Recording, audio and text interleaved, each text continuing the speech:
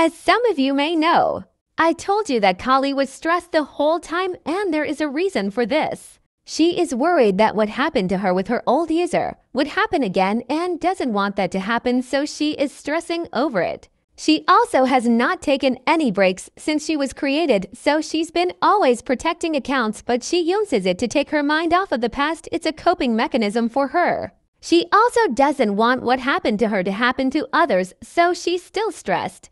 She would also jump from a tap on the shoulder even if she knew someone else was there. Flower, Cons, Samantha, and Jordan all try to get her to rest, but she won't listen, and she buries herself into her work every time she thinks about the past. She won't tell anyone her problems, but Cons already knows why she is acting like this. She also won't jump from Cons as he is her big brother and knows he won't harm her.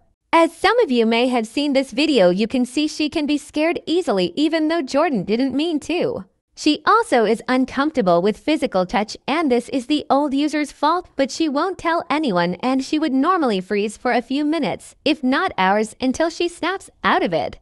She would hide at the bottom left corner of the screen when she is having a panic attack and trying not to let anyone see her when she does. As you've seen in this video, you can see that didn't work as Kinitopet found out about it.